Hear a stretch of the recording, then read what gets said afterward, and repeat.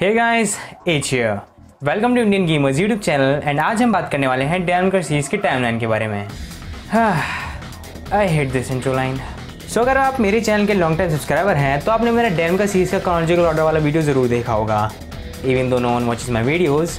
So the question is कि मैं same topic पर एक और वीडियो क्यों बना रहा हूँ। Well the answer is simple. Developer 5 की रिलीज से कुछ वक्त पहले DMC सीरीज़ के डायरेक्टर हिदेaki इत्सुनो ने सीरीज़ की टाइमलाइन में कुछ चेंजेस किए थे एंड इन चेंजेस के कारण सीरीज़ की टाइमलाइन में कुछ इवेंट्स क्रोनोलॉजिकली चेंज हुए हैं एंड यही रीज़न है कि मैं ये वीडियो बना रहा हूँ एंड बिकॉज मेरा प्रीवियस डेवलपर क्रोनोलॉजिकल ऑर्डर वाला वीडियो अब इररेलेवेंट हो चुका है।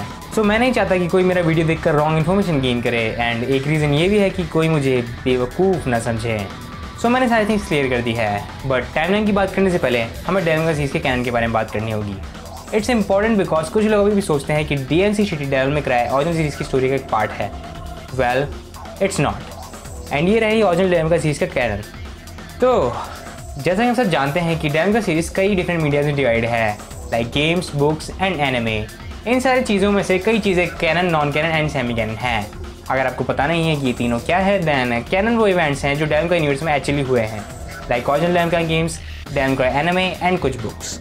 नॉन कैनन वो इवेंट्स हैं जिन्हें डेवलपर यूनिवर्स में काउंट नहीं किया था एंड जिनकी स्टोरीज का सीरीज़ की स्टोरी पे कोई फर्क नहीं पड़ता। इसका एक अच्छा सा एग्जाम्पल है developer comics. And finally semi cannon वो इवेंट्स हैं जो डेवलपर यूनिवर्स में हुए हैं बट उनकी स्टोरीज पूरी तरह से कैनन नहीं है। इसके अच्छे से एग्जाम्पल है developer novel volume 1 end developer 4 deadly Fortune. In stories में कुछ ऐसी थिंग्स हैं जिनका सेंस नहीं बनता, सो इन चीज़ों को छोड़ बाकी स्टोरी कैनन है एंड ये है डेवलपर सीरीज़ का cannon, non cannon and semi cannon. बड़ी कॉम्प्लिकेटेड, हाँ। सो अब बात करते हैं सीरीज़ की टाइमलाइन के बारे में and let's start from the beginning. A long time ago पूरी दुनिया डार्कनेस में कैद थी। ह्यूमंस एंड डीमंस साथ में रहा करते थे, पर एक दिन दोनों वर्ल्ड सेपरेट हो गए as light and dark. Light बना human world and dark underworld. 2000 years before the events of Devil May Cry, the demon Prince मुंडस ने एक डीमंस की आर्मी तैयार की एंड अननेम्ड डीमन किंग को जान से मार दिया।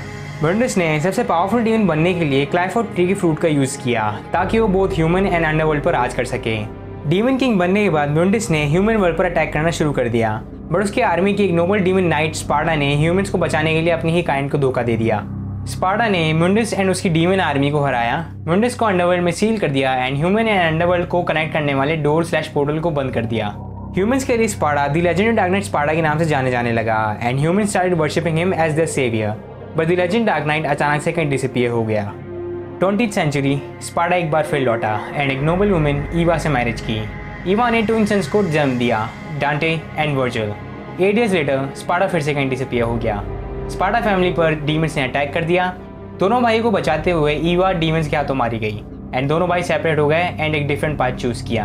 वर्जिल ने डार्कनेस का साथ दिया एंड अपनी डीमन साइड को एम्ब्रेस किया, जहाँ दूसरी तरफ डांटे ने लाइट का साथ दिया एंड अपनी ह्यूमन साइड को एम्ब्रेस किया। उस वक्त से दोनों भाई राइवल्स बन गए। ईवा की डेथ के बाद डांटे ने अपना नेम चेंज कर टोनी रेडग्रेव रख लिया, रेडग्रेव सिटी पर जहाँ स्पार्टा फैमिली रहा करती थी। डांटे को एक लेडी ने अडॉप्ट कर लिया, बट जिस विलेज में वो रहा करते थे उस विलेज पर डांटे की वजह से एक डीमन ने अटैक कर दिया। उस अटैक में पूरा विलेज जल के राख हो गया। विलेजर्स ने डांटे की मदर को उस अटैक के लिए ब्लेम माना एंड वो उस विलेज को छोड़ के वहाँ से चले गए। एंड फाइनली यहाँ से स्टार्ट होती है हमारी timeline and the legendary daddy killer डांटे की जर्नी। सो DMC मीडिया में क्रोनोलॉजिकली से पहली थिंग है डेवलपर नॉवल वॉल्यूम 1। ये नॉवल डेवलपर 3 मांगा के इवेंट से कुछ वक्त पहले सेट है एंड डांटे 17 years ओल्ड है। इस नॉवल में हमें पता चलता है कि डांटे को अपनी आइकॉनिक गन्स एवनी एंड आइवरी कैसे मिली एंड साथ ही में हमें ये भी पता चलता है कि नील गोल्डस्टोन कौन थी एंड उनकी डेथ कैसे हुई। Devil May Cry novel volume 1 के बाद आती है डेवलपर 3 मांगा। ये मांगा डेवलपर 3 के इवेंट से 1 year पहले सेट है एंड डांटे 17 years ओल्ड है। इस मांगा में हमें डांटे की मार्जिन फॉर्म देखने को मिलती है एंड मांगा में डांटे एंड वर्जिल ईवा की डेथ के बाद पहली बार मिलते हुए दिखते हैं। Number 3 developer 4 special edition वर्जिल्स campaign end developer 4 deadly Fortune. ये दोनों इवेंट्स डेवलपर 3 के इवेंट से कुछ वक्त पहले सेट हैं। वर्जिल फॉर्च्यूना में स्पार्टा के बारे में जानने के लिए जाता है एंड जहां वो नीरो की मदद से मिलता है।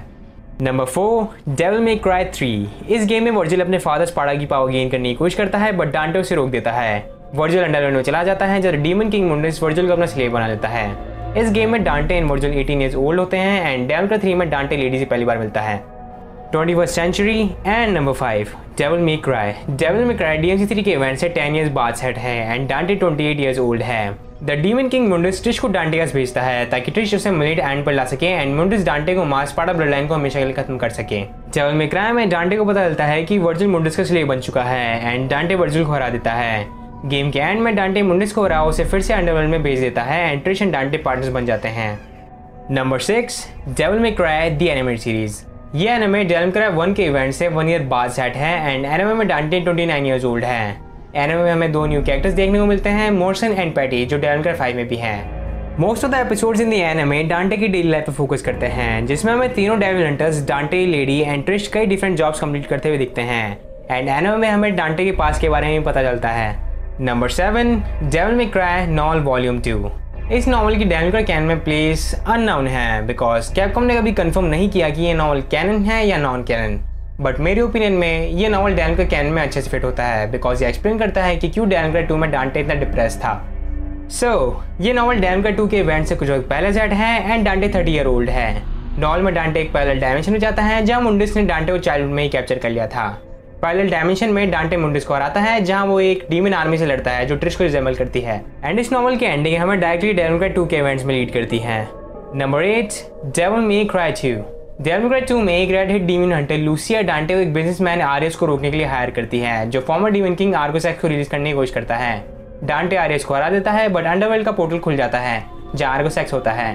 डांटे आर्गोसैक्स को हरा देता है एंड अंडरवर्ल्ड में चला जाता है। डेविल मे क्राई 2 में लूसिया पहली बार इंट्रोड्यूस हुई जो Devil May Cry 5 before the nightmare novel में हमें फिर से देखने को मिलती है एंड डेविल मे क्राई 2 में डांटे 30 ईयर्स ओल्ड है। Number 9, Devil May Cry 4 and Devil May Cry 4 deadly Fortune. Devil May Cry 4 DMC 2 के इवेंट से 6 ईयर्स बाद सेट है एंड डांटे 36 ईयर ओल्ड है। डेविल मे क्राई 4 ने सीरीज में एक न्यू प्रोटैगनिस्ट इंट्रोड्यूस किया, नीरो, जो वर्जिल का बेटा होता है। DMC 4 में नीरो एक ऑर्गेनाइजेशन के लिए वर्क करता है, दी ऑर्डर ऑफ द स्वॉर्ड, जो स्पार्टा की वर्शिप करते हैं। But order of the sword का लीडर साइंटिस्ट स्पार्टा की पावर गेन करना चाहता है बट नीरो उसे हरा देता है। अगर हम Devil May Cry 4 deadly Fortune की बात करें देन वो DMC 4 का नोवेलाइजेशन है जिसमें हमें नीरो की चाइल्डहुड एंड वर्जिल की फोर्टूना में जर्नी के बारे में पता चलता है। नॉवल के एंड में डांटे नीरो को Devil May Cry neon sign भेजता है जो हम DMC 5 में निको के वैन पर देख सकते हैं। डांटे ने बिजनेस को एक्सपेंड करने का क्या कमाल का आइडिया सोचा है। हाँ। Number 10, Devil May Cry 5 before the nightmare and Devil May Cry 5 vision of we मांगा। DMC 5 बिफोर द नाइटमेयर एक प्रीक्वल नॉवल है डेविल मे क्राई 5 का जो DMC 4 के इवेंट से 5 ईयर्स बाद सेट है एंड जिसमें डांटे 41 ईयर्स ओल्ड है। इस नॉवल में हमें पता चलता है कि DMC 2 के इवेंट्स के बाद डांटे हेल से वापस कैसे आया, डांटे ने बेलरो को कैसे ऑब्टेन किया, DMC 2 के इवेंट्स के बाद लूसिया का क्या हुआ, DMC 4 के इवेंट्स के बाद नीरो का क्या हुआ, गोल्डस्टीन फैमिली की बैक स्टोरी एंड बहुत कुछ। Look, if you're gonna play DMC 5 then you really should read this novel first because ये नॉवल डेविल मे क्राई 5 से पहले होने वाले एंड मिशन 1 एंड प्रीक्वल के बीच के इवेंट्स को अच्छे से एक्सप्लेन करता है एंड बताता है कि निको ने डेयरब्रेकर्स कैसे बनाए एंड बहुत सी इंपॉर्टेंट थिंग्स। सो ये नॉवल मस्ट रीड है। अगर हम विजन ऑफ वी मांगा की बात करें देन वो मांगा वी की बैक स्टोरी पर फोकस करती है एंड हमें बताती है कि वी ने ग्रिफिन, शैडो एंड नाइटमेयर को कैसे ऑब्टेन किया। ये मांगा अभी तक रिलीज नहीं हुई है एंड इसका पहला चैप्टर 27 अप्रैल को रिलीज होगा। And finally number 11, Devil May Cry 5। ये गेम रिसेंटली रिलीज हुआ है सो I am not gonna spoil it. ये game before the nightmare novel के एंड से स्टार्ट होता है जहां निको एंड नीरो रेडग्यू सिटी की तरफ जा रहे होते हैं। गेम में डांटे, नीरो एंड एक new playable character we रेडग्यू city में हो रहे डीमन इन्वेजन एंड एक न्यू एंटागनिस्ट ओरिजिन को रोकते हैं एंड अभी के लिए DMC 5 chronologically final DMC media है। सो हमने सारी DMC मीडिया को क्रोनोलॉजिकली सेट एंड एक्सप्लेन कर दिया है एंड ये रही हमारी फाइनल टाइमलाइन। तो जैसा कि मैंने वीडियो स्टार्ट में कहा था DMC सीरीज के डायरेक्टर हिदेaki इत्सुनो ने सीरीज की टाइमलाइन में कुछ चेंजेस किए हैं एंड ये चेंजेस DMC 2 रिलेटेड हैं। द थिंग इज DMC 5 की रिलीज से पहले DMC 2 को क्रोनोलॉजिकली सीरीज की फाइनल एंट्री माना जाता था जिसमें डांटे अंडरवर्ल्ड में चला जाता है बट उसे चेंज कर डेविल मे क्राई के बाद सेट कर दिया गया एंड मेरे ओपिनियन में ये काफ़ी सही चेंज था बिकॉज डेवलपर्स को DMC 2 की स्टोरी के बारे में ज़्यादा फिक्र नहीं करनी होगी एंड वैसे भी उस गेम की स्टोरी में कुछ ज़्यादा इंपॉर्टेंट नहीं हुआ था एंड सारे plot holes before the nightmare novel में एक्सप्लेन कर दिए गए हैं एंड जो बाकी चेंजेस हैं वो DMC 5 रिलेटेड हैं like a new novel and मांगा। सो ये थी डेविल का सीरीज की न्यू टाइमलाइन। लेट्स होप कि इत्सुनो-सान सीरीज की टाइमलाइन में आप कोई चेंजेस नहीं करेंगे बिकॉज अब ये बिल्कुल परफेक्ट है। ऑल्सो अगर आपको वीडियो अच्छा लगा हो तो आप जानते हैं आपको क्या करना है। I will see you guys on my next video. Bye guys, H out।